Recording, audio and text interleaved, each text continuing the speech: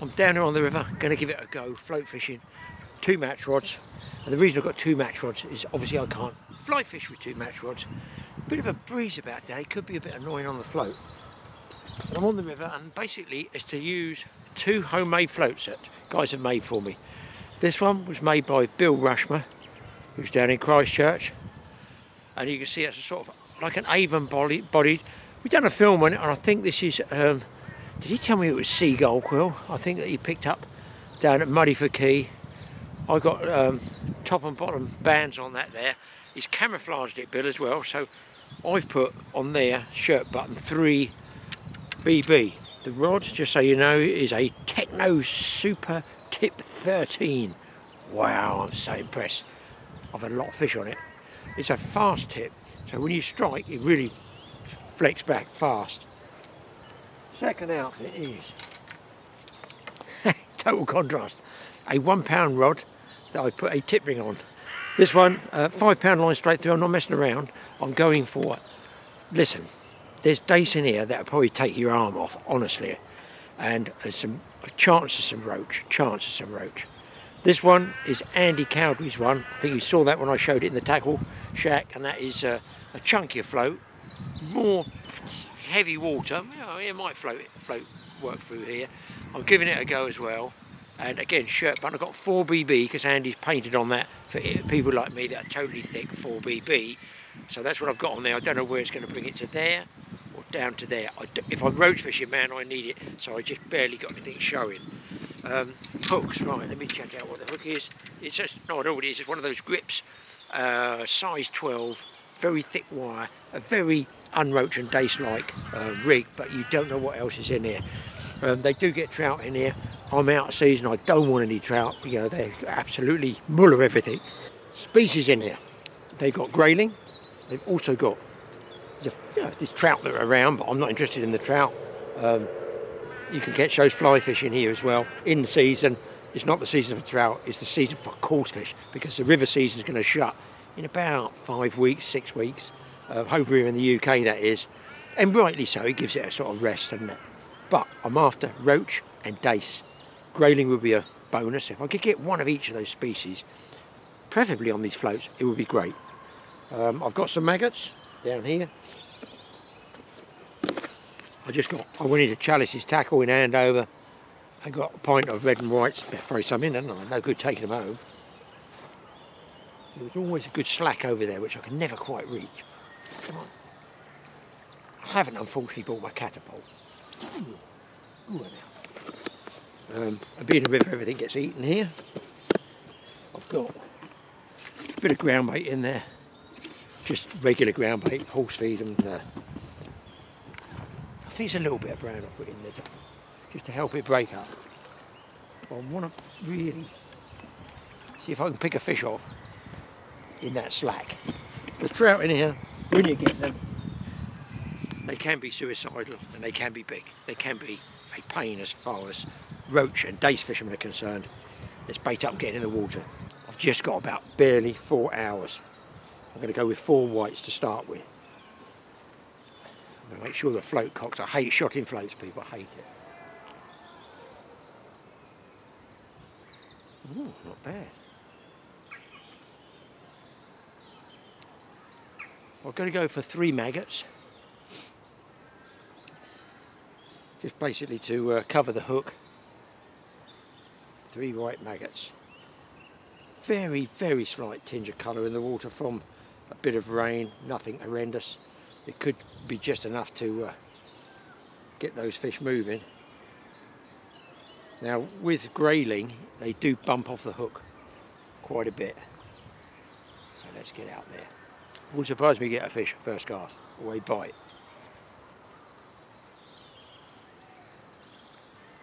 So Bill's float I've got here, I can see straight away is quite light for casting.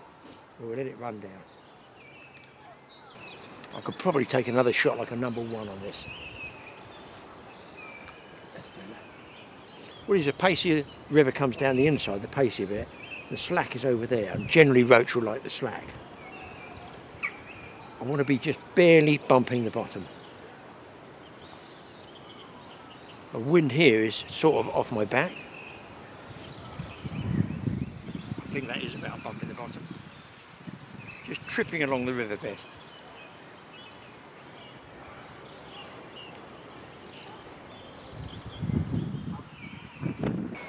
Just letting it go right down there. It's almost a sort of what I call back here. You can see that down there's a sort of hang point. So the current sweeps around the inside and just holds up there. That's a sort of place I would expect to find a roach. First, we've got to get that first all-important bite. I could even go a little bit deeper on that float. As far as the river conditions go, it's a bite. I'm right back there. I don't know if you guys can see that back there. There it goes again. Small bite. Could be minnows.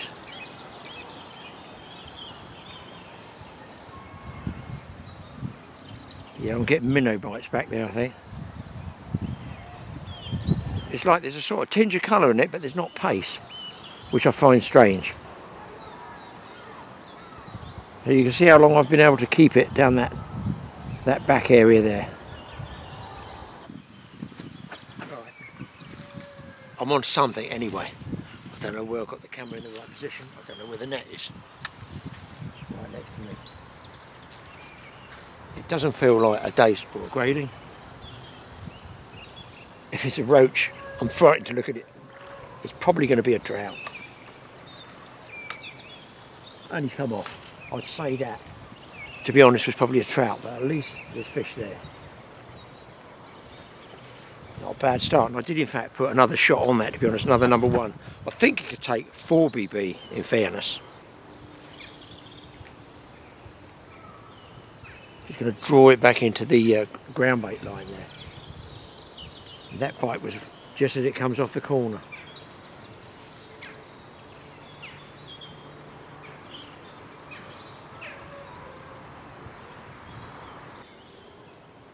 Lovely and peaceful today.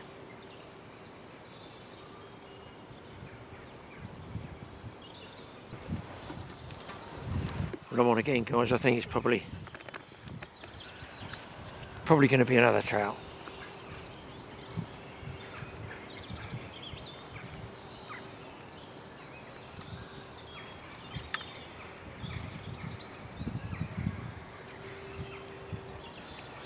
That's the difference between the head shakes on this one, and put that camera back up for you, is that it's got some big head shakes on it. Might be a bigger fish, way over the far side at the moment.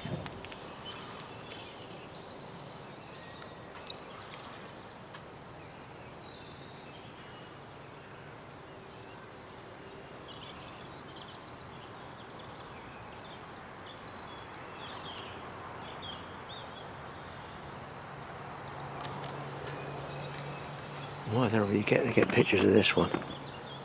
I'll leave that camera down like that, lower. It must be a decent fish, he's gone upstream.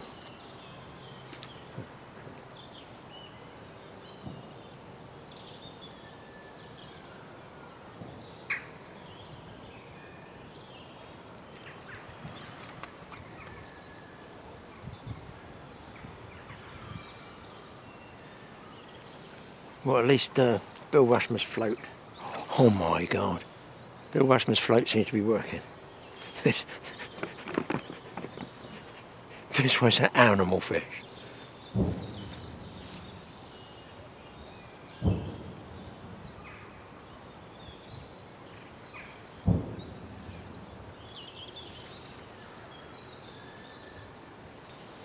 You know, if I get this out, this is going to be fish of the day.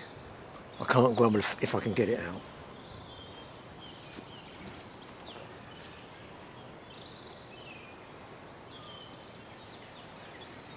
Holy cow, it's huge. I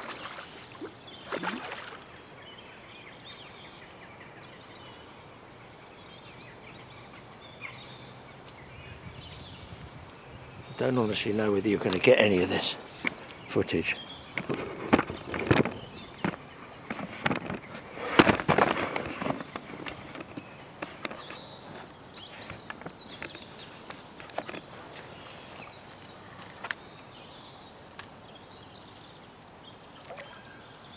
My God, it's monsters. What a good job. I went on £5 straight through.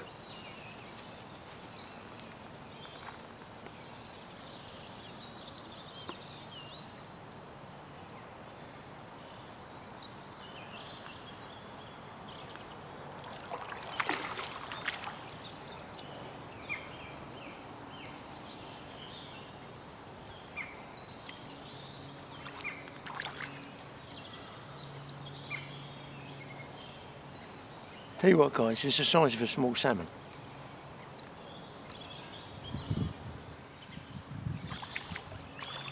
It might be a small salmon.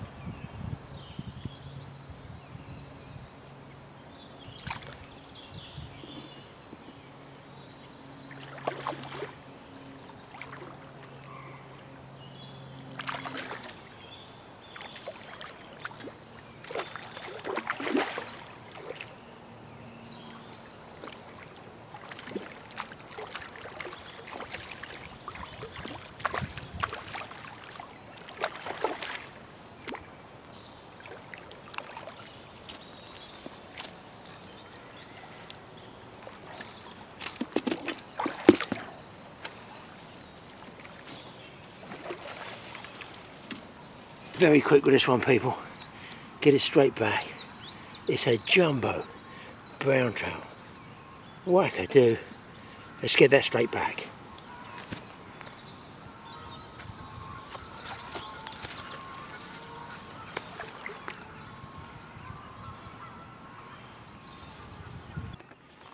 Well, it certainly wasn't the intended quarry, but my God, what a scrap and what a fish. I mean, to balance that, that's the equivalent of about a £3 roach. Let's get back out there. Whew, I'm all a quiver. That's strange that, because I was talking to one of the tackle dealers, and not down this way, back in Hampshire, and he was down on, I think it was the Itchen. Was it the Itchen or was it the Test? No, it was on the Test, doing like a winter match thing like you do, roach, dace grading and stuff like that. And they were catching or hooking salmon there, and he said you just hook them, gone. So it just goes to show you a bit of patience with the match rod, a little bit slower current and a little bit of luck, and you might actually not get bust off. But really, I mean, I've come for the dace and roach. That's what I've come for. Bill Rushmer, thank you for that float, mate, because that's probably one of the biggest browns I've ever caught on a float. That was up there towards doubles, I would say.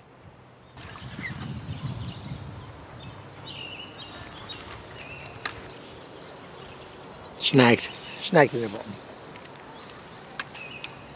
Am I going to lose Bill's float? No. Might have got it all back. I did, so I need to shallow it up a little bit. Actually, this float, a bit bent there on the old quill. Come down a little bit on it. The float actually takes sort of shot to about there and it looks okay, but from there to there it can be another BB or two. It's quite surprising. Well, I can't touch a fish now, it's weird. Just no bites, no nothing. A few little tiny little dinky bites, which I've still got down as minnows. I'm right down the bottom. I think I'm going to have to move, guys, because it might be a little bit slow. Obviously either the roach are at home and not feeding, or I'm not able to catch them, or they're not there. To run up there, but it's rushes. I don't think I can get in there, so I think, do you know what, given such a short space of time I've got, I think I'm going to make a move, try and find a little bit pacier water.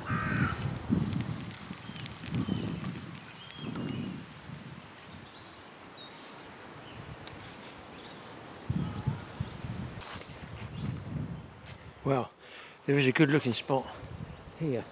It comes off what the Americans call a riffle, like a rough area of shallow wit, goes into a sort of ripply area, and along there on the inside I feel there could be grayling. It's a bit pacier. I think the only place I can get it down, but I might be able to knock some of those rushes down and give me some space with the land in there. I only need enough just so I can get a rod out.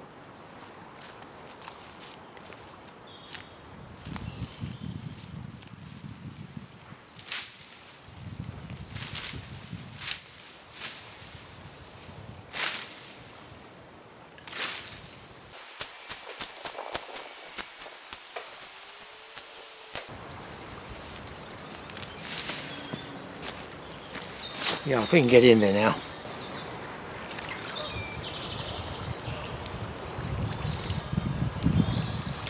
Yeah, it looks more sort of dace and grayling area, and that's what I'm after, the big dace.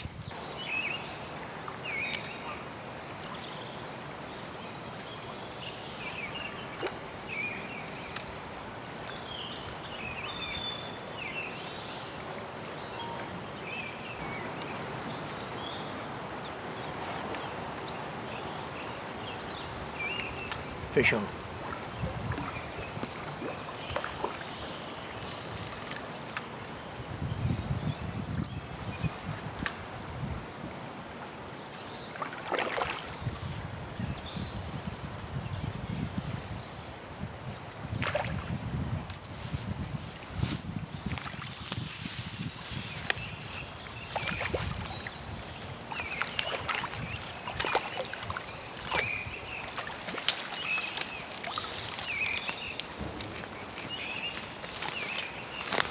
What a day, what a day. This is a big grayling.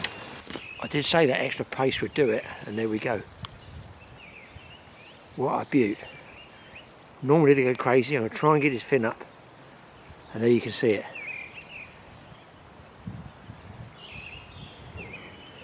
Great fish, and that was just by basically looking for that extra pace, and so it proved.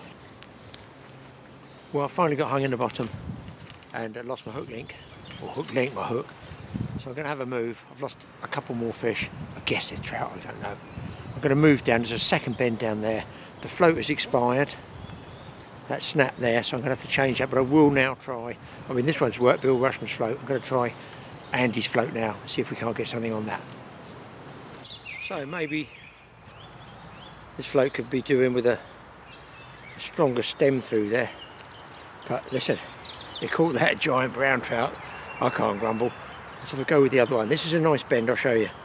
Sort of great big wide sweeping bend all the way round.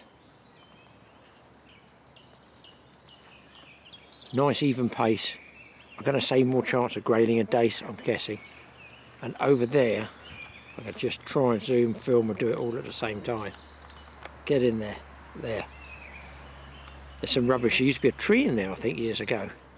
But just across the front of that, there might be where it tails up, what I call tails up over there, there might be a chance of,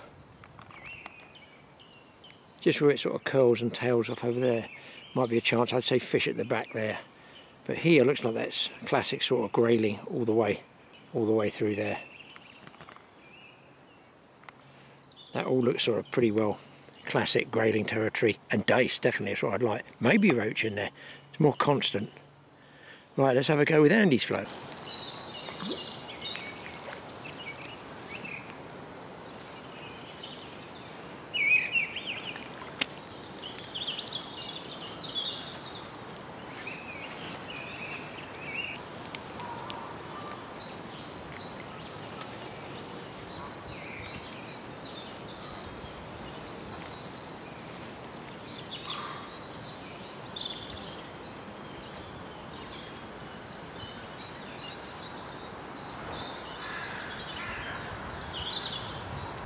Well, I'm either missing bites or I'm tripping the bottom. And I'm thinking, if it's a slower pace, why not try a piece of bread? Because that is exactly what Mr. Roach likes. Just pinched on the hook. Just like that. See if anybody's at home.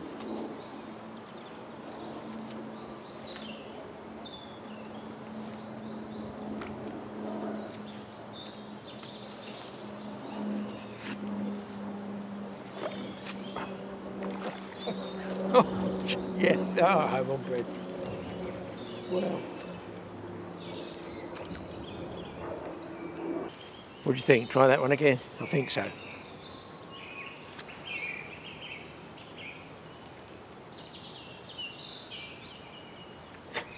Won't get the graining, I don't think. I might get a decent roach.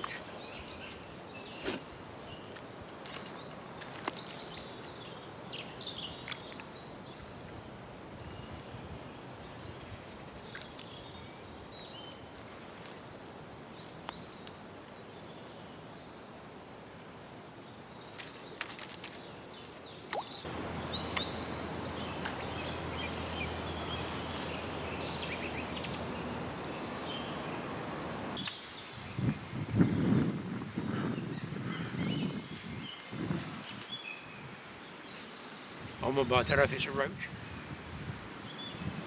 There's a lot of twanging going on. Once you get that sort of twanging about, good sign it's not a roach. Roach is going to fight a lot slower.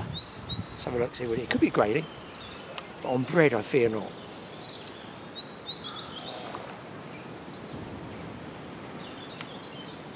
A small brownie.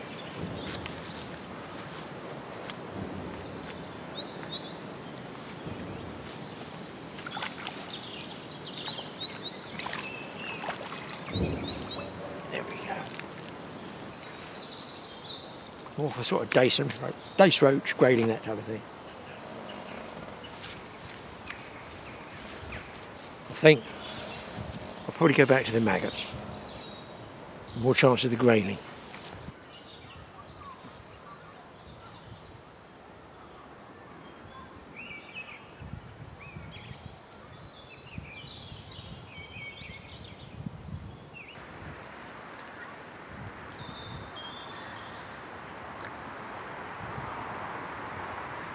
See, by fishing on the inside of a curve, this goes from here 90 degrees. So if you imagine, I'm sort of what they call the axis, is it? So it goes like this. So I'm down here on my elbow. I can trot all the way around there without letting the line back almost. I don't have to. I just let it swing round in an arc. So I cover a huge area from here right round to there. And I let sort of minimal line off.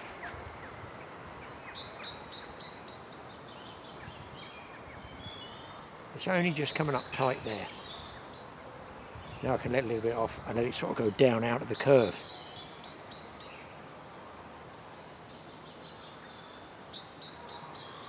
I'm going to have one more go here and then try back up right tight behind that heap of rubbish. I've got a little bit of a slack there.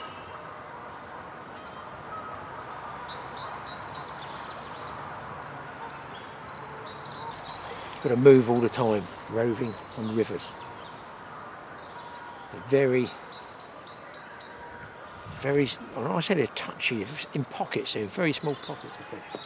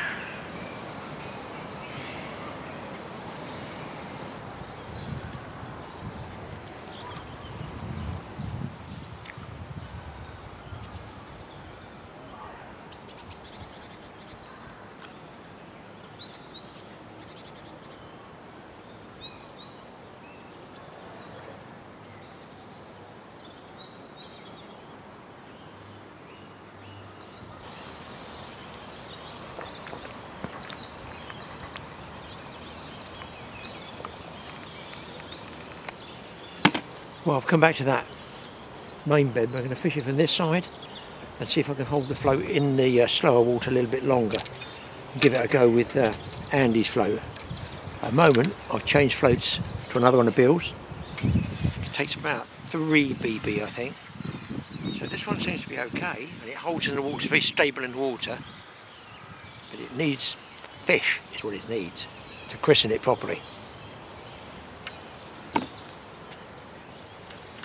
Now, I don't think I'll try bread in this one, so I'll probably try maggots to start with. The thing is, Mike had a really big roach here once, years ago, probably 12, 15 years ago, and you tend to remember it, don't you? It's just, you think there's acres of them here. We'll try it.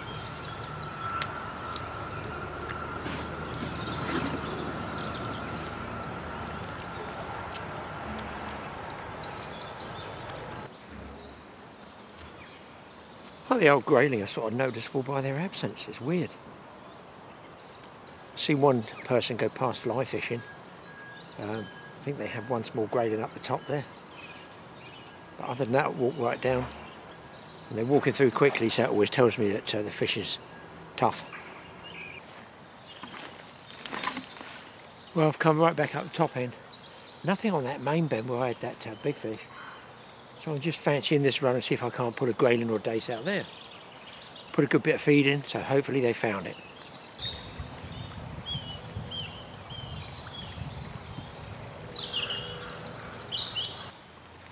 Well, on at last. And that was on bread. And the splashes tell you it's not a roach.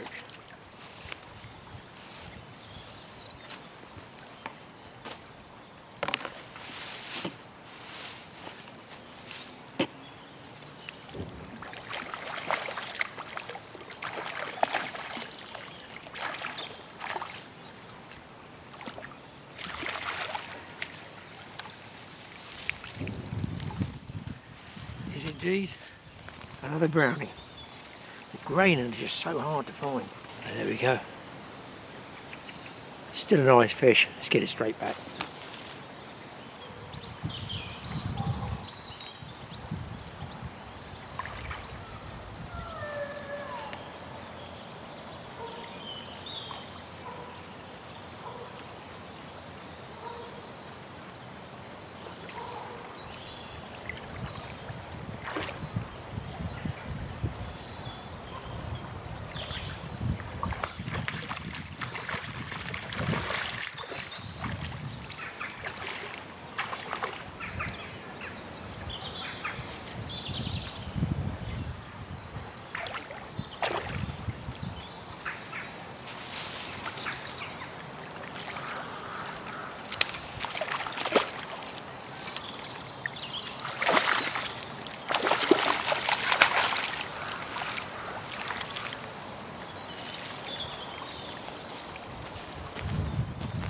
You guessed it, guys.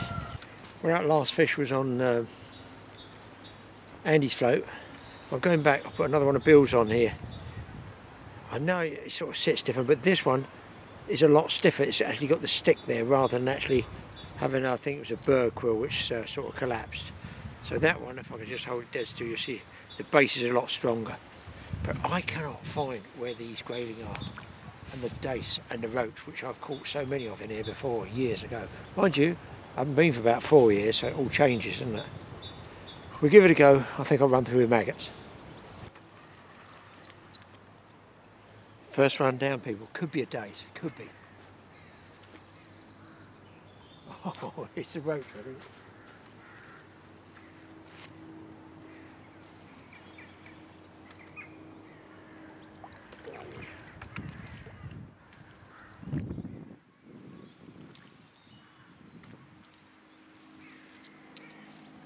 Wow.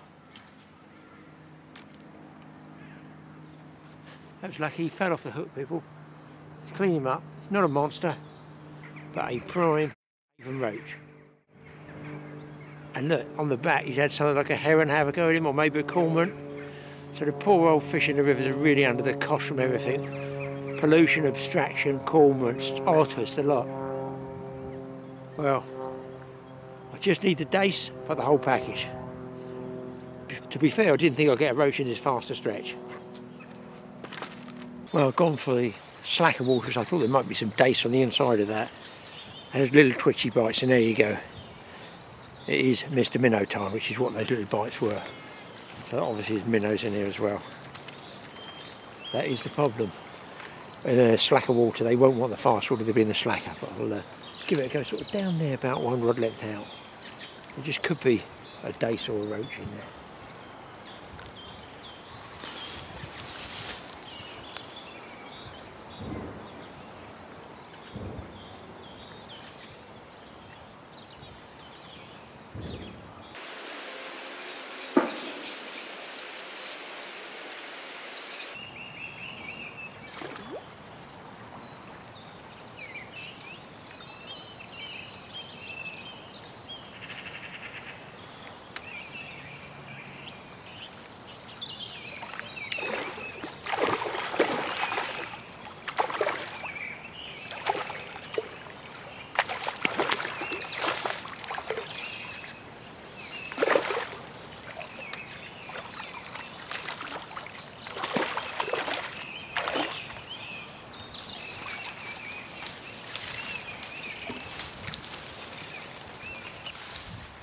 Oh yes, it's gone spotty potty.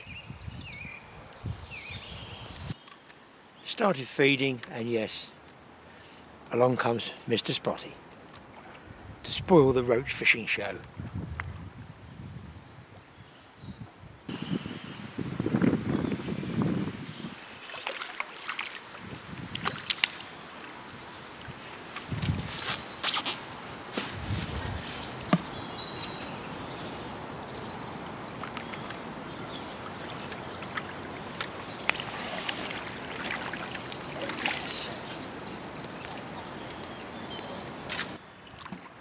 Finally, a grayling.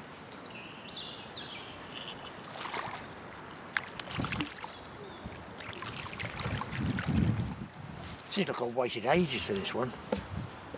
Get one early on in the morning. And there we go, perfect fin up grayling. It's actually a little bit spooky that I've gone back to Bill Rushmer's float, which is a body David, and because it's got that body, it's holding through the water better, and the stick is way better than that seagull quill thing. The rigid stick's better, it's holding up better. It's making it sit up rather than skate back, it's sitting up better. And I'm getting fish after fish now. I've had probably another 3 or 4 trout on top of this. Look, getting bites all the way. I'm just feeding, look, I missed that one talking to you people. I'm trying to feed just very little and often. If I go a bit heavy-handed, in comes Mr. Spotty. It's a bit like carp, you know, when you're feeding for roach there. If you feed too heavy. I think I'll get really no bites over the back. I've probably got about 30 minutes left because I've got to pack up for 3. And the wind is also getting a little bit troublesome.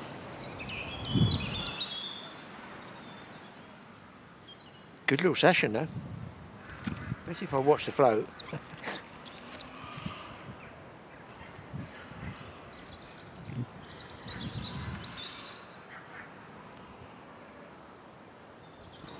And because being a straight stretch here of 300 yards, it's fairly even paced all the way down.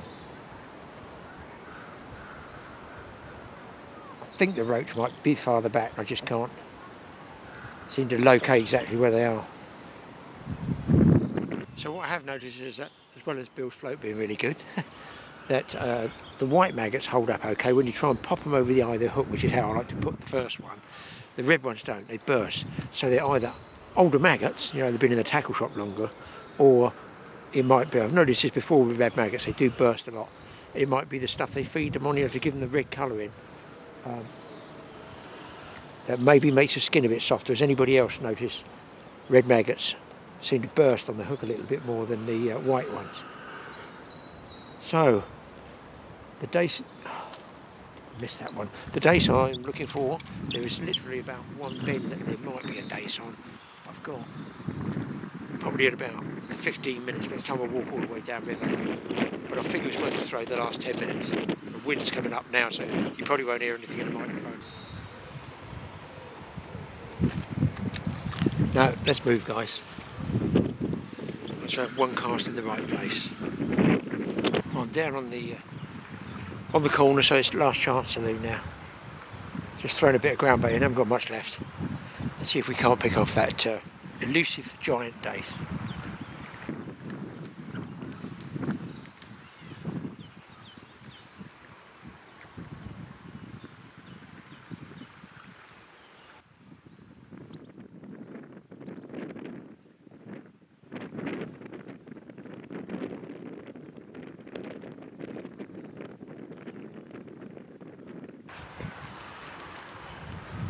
Well, I did lose what I thought was a dace, and next one down, it turns into one of those.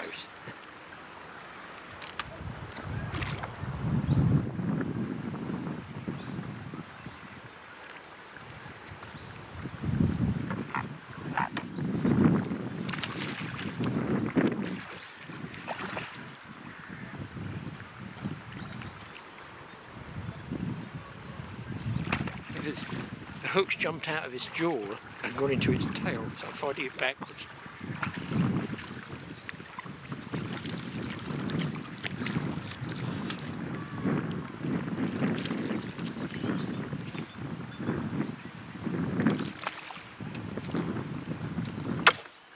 Well, time to call it quits.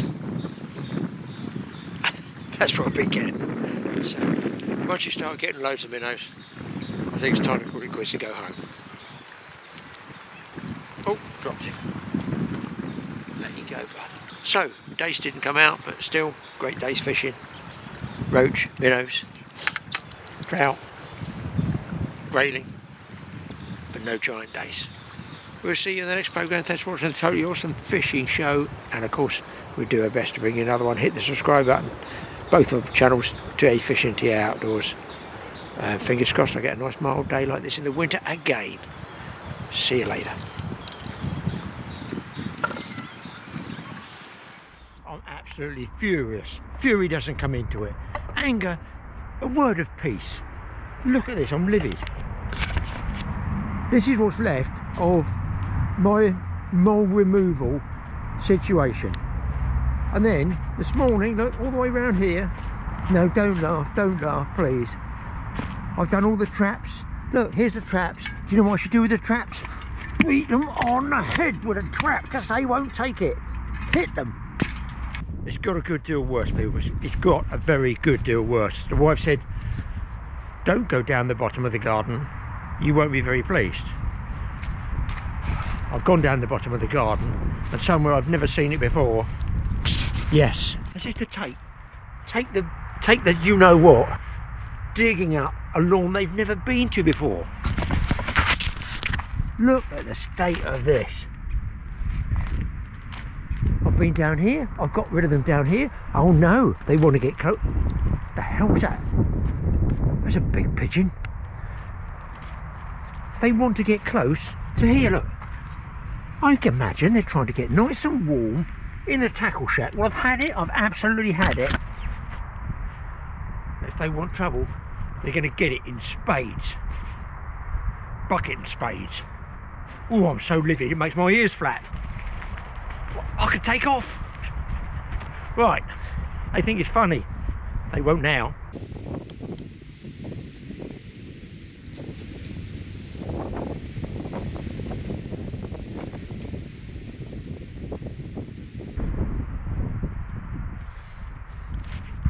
This one's slightly different colour to the others, and that's a darker one.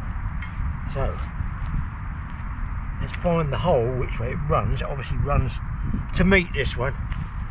Look at the amount, it's a bucket full of it.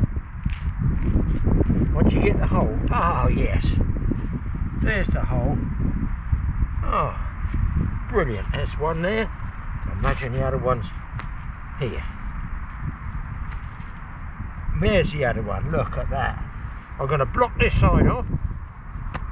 If he runs out of there, he's getting both barrels. Well, one barrel anyway.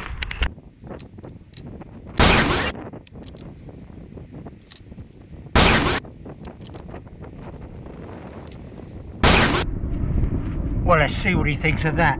The .22, the most powerful antique gun, air rifle, whatever, that you could probably blow his head off, or I'd be happy to blow his ears off. Wait a minute. I'm sorry, mate, what did you say? What did you say? What did you call me? Did you hear that? He's laughing. You're laughing, pal. You haven't been laughing in a minute. Right, I'm off. Yeah, that's right. I'm in the mood. I'm in the groove to create havoc with the moles. I've got here crackling pearls. I tell you what, when this goes off, it's going to crackle his pearls for sure. Keep laughing, pal. They use this for mining. These glasses are so scratched I don't know which end the fuse is. It could end badly. To be honest, I can't remember how many bangs there are on this. Was it 11 or 3? In all this excitement, I just clean forgot. You gotta ask yourself, as the punk mole, do you feel lucky? Well, punk, do you?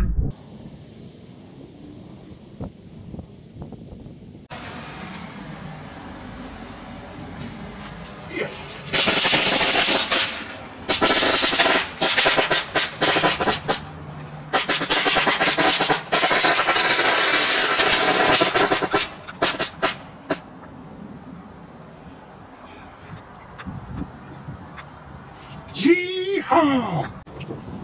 love me a smoking molehill. Let's just let him savour the smell of all that explosive. I love the smell of socks in the morning, because that's the next thing that's going down that molehill, my dirty fishing socks. Hopefully, they're gone for good.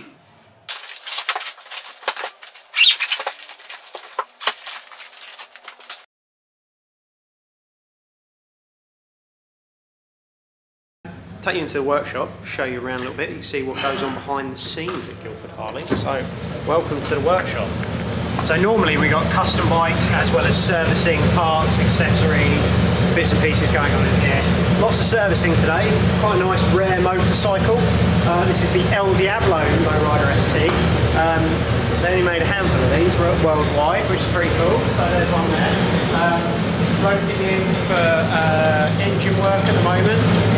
We've got one of our custom bikes in progress just over here. Doesn't look like much at the moment. Wow, let's have a look at that. So this one's having an entire swing arm conversion, putting a 280 tyre in there, and then blacking out the entire motor. Bike's at paint, powder coat, polish at the moment, so that'll all go back together in the next couple of months. So what we'll do, if you like, Graeme, we'll get you back in, you can have a look at that when it's finished. Absolutely, yeah. Now, just looking at that there, I never knew they came with like a double chain. How stupid am I? This is your primary chain. Why not one giant chain? What's the theory behind that? You know. Well, I mean, essentially to get the thickness and the distribution of strain, I think this works really well rather than one giant chain working on skinny loops, as it were. So, yeah. I mean, this primary chain, then obviously we're all belt drive. Everything's belt driven. That's the norm now, is it? Yeah, everything's belt driven apart from our adventure motorcycle, which is the Pan America.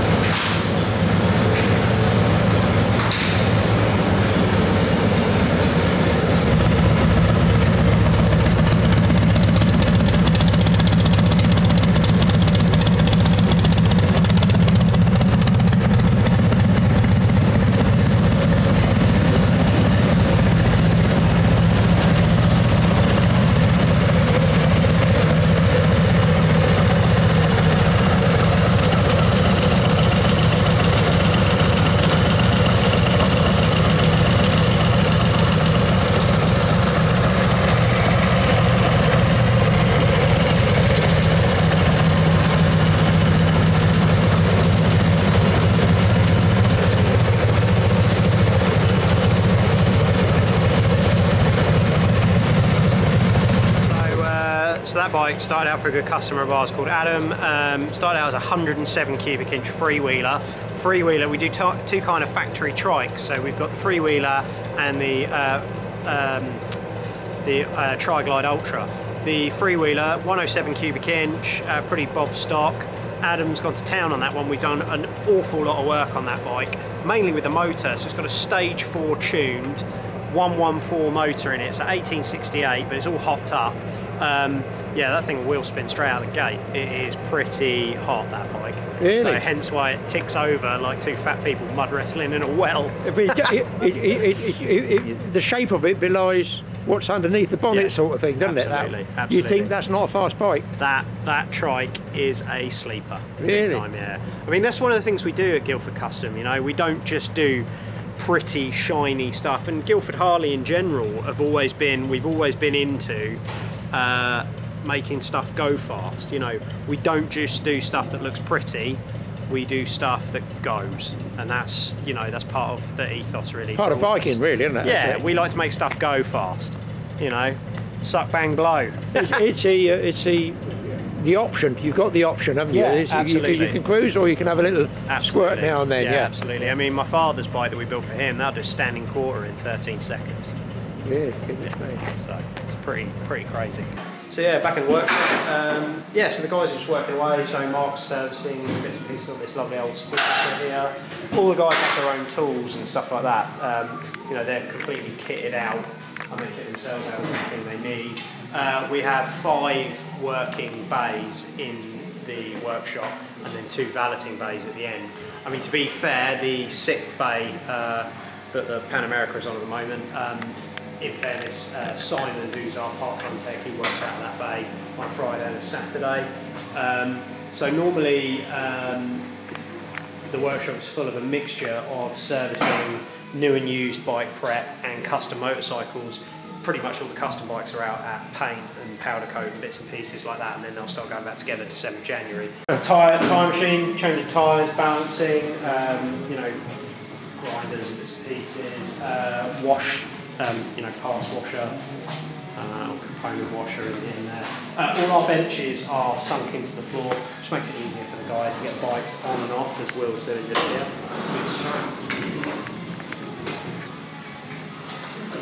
They're all electric motors. And this is a parts washer here, yeah? Parts washer, yeah. Just easier for cleaning up bits, you know, oily. What do they use for degreasing or something for those, or you know, if you're washing off? What's in there? Mark? It's got a degreasing. It's biodegradable ones that goes the environment. Do you have to recycle it, or it goes down? Yeah, they come drain out the old stuff, give us some fresh. Gotcha. And what would be one of the standard things you do on a service? Like, if somebody comes in, they want a service, would it be oil change, filter change? What would you change?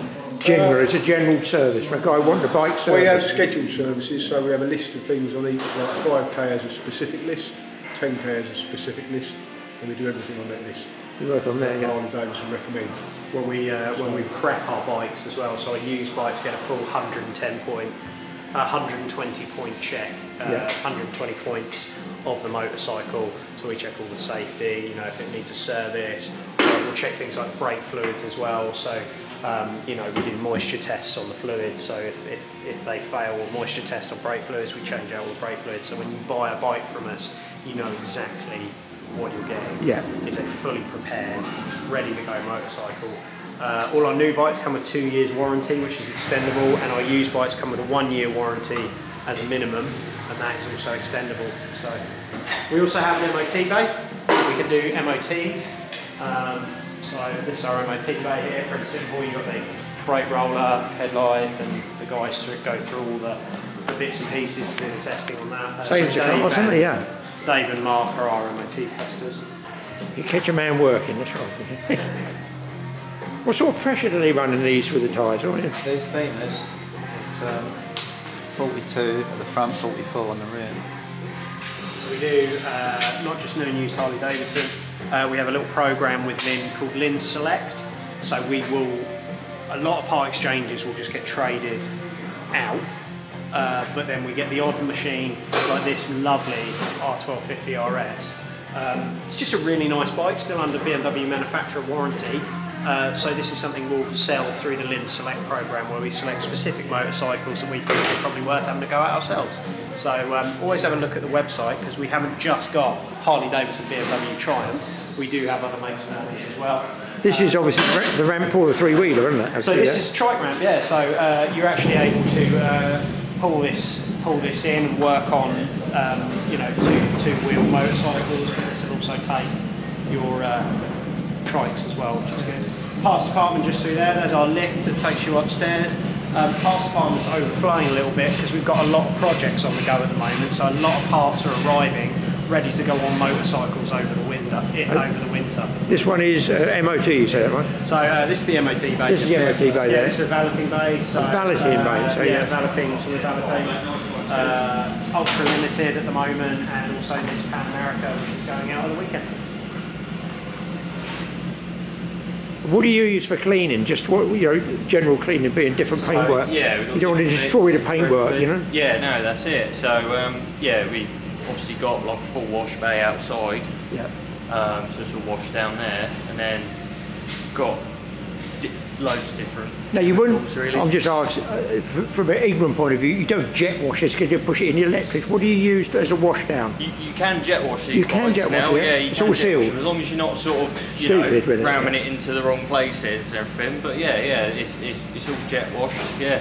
And a special solvent or cleaner for the cleaning the metalwork. Yeah, there's like a cleaning compound in the jet wash there.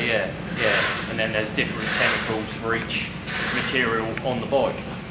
Yes, yeah, because if you had soft here, I'm saying it's not as a leather or material or vinyl, You've like got to watch what you're doing. The denim paintwork, things like that. So you can't go polishing like the denim paint because it just ruins, you know, the finish on it. Well, it can't be a bad environment to work in. I would have thought people enjoy if you're into bikes. Yeah, it's animals like this thing.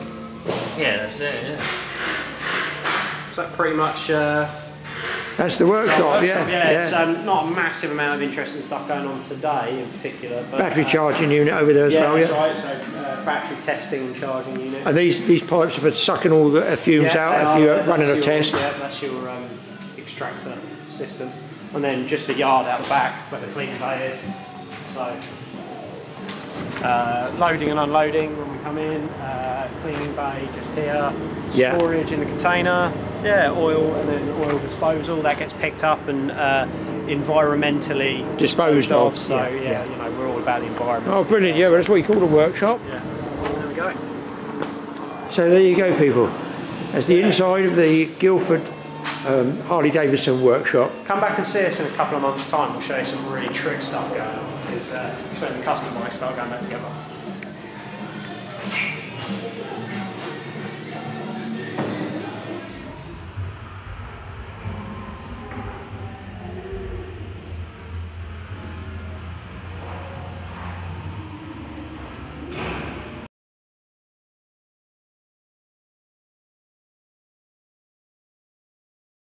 Gypsy flowers. They're called gypsy flowers. They're called gypsy flowers.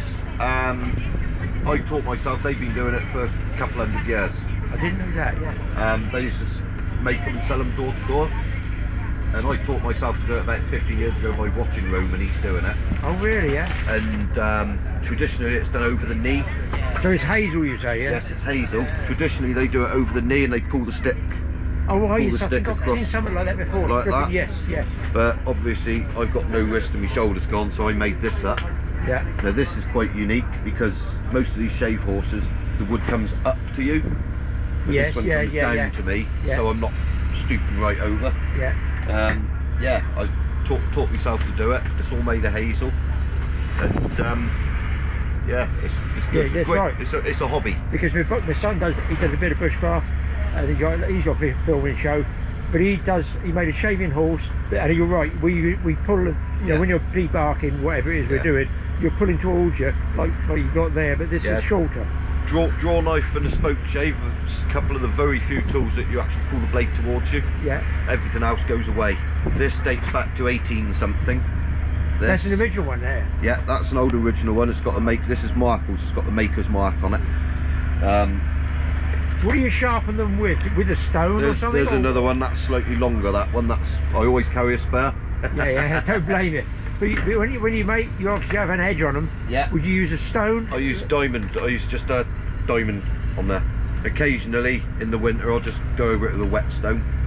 And but that is literally And that'll stay sharp because you're not going to ding in anything. And the old steel, if you get the old tool steel, it's harder, is it? It's a lot better. You buy chisels out of B&Q and everything now, and they're just made abroad, I suppose. They don't keep their edge because it's Chinese, it's cheap steel. Cheap steel, yeah. But this, I mean, you know, the age of this will keep its edge all day long if I sharpen it and doing this.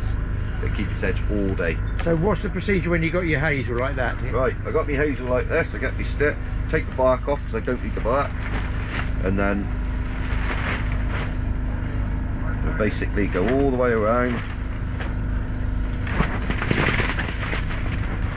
pulling the petals down all the way along like that. This is why you need a very sharp tool.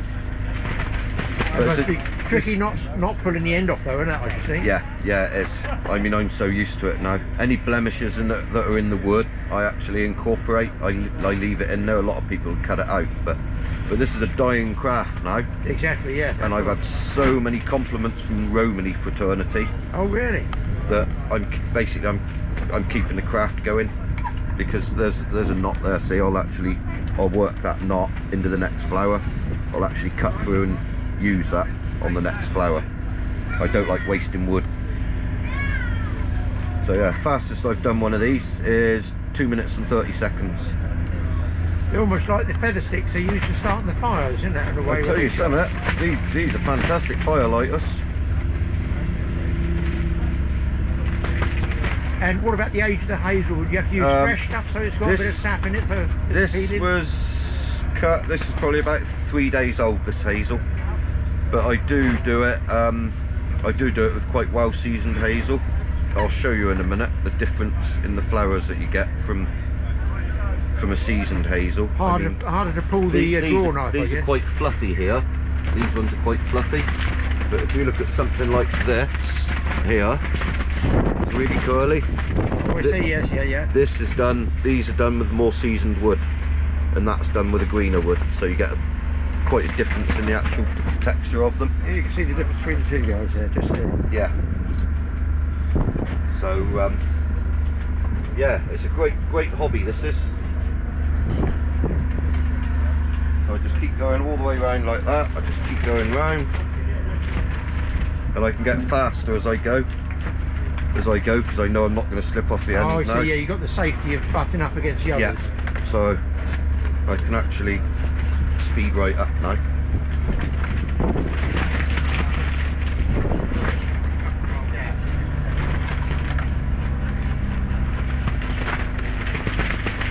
Yeah, it's all local North Dorset hazel. Yeah. Taking out the hedges and whatever around the farm where the farm that I'm next door to. Do they still sort of do the hazel coppice in this area, Somerset way and Dorset? Yeah, there's a Hampshire coppicing group, there's a Dorset coppicing group.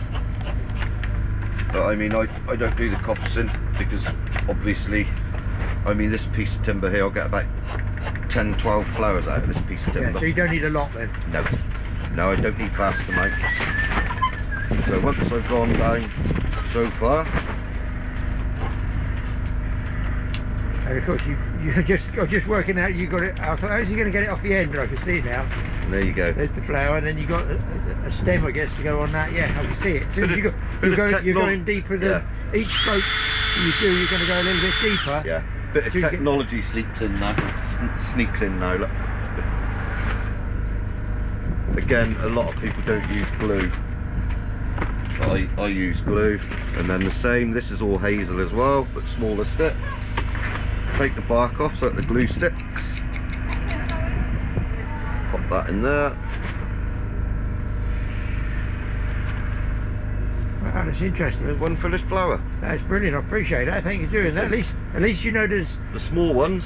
I'm crikey doing that small. Yeah, the small ones. If you look at those there. Yeah. They're actually hand carved. I hand carved those with a penknife. Those ones. Goodness me. I see it's quite relaxing, though, is it? Yeah. Doing it, yeah. Yeah, it's great. It's a great hobby. Love doing it. So. And then you can dye them with different dyes and stuff? I use a very strong fabric dye for those. Yeah. Because natural dyes you can't get, and food colourings. Oh, you think food colouring's not the same? No, you can't get such vibrant colours. So, yeah. I've done a few country shows, so I haven't seen this, so you must be a dying art. I don't want to use the word dying art, but it is. I'm getting so many, I've even sold these to Robinis. Yeah. That's like selling snow to the Eskimos. But I'm getting so many things, they say well done for keeping, you know, the craft alive. I'm actually keeping a dying craft alive. Yeah, absolutely, yeah. So yeah, I'm not going to stop anytime soon anyway. Oh good, I appreciate that. It's nice to see, nice to see. Yeah. So they're very tall, very big flowers they are. The flower that lasts forever, provided you don't tread on it. Yeah.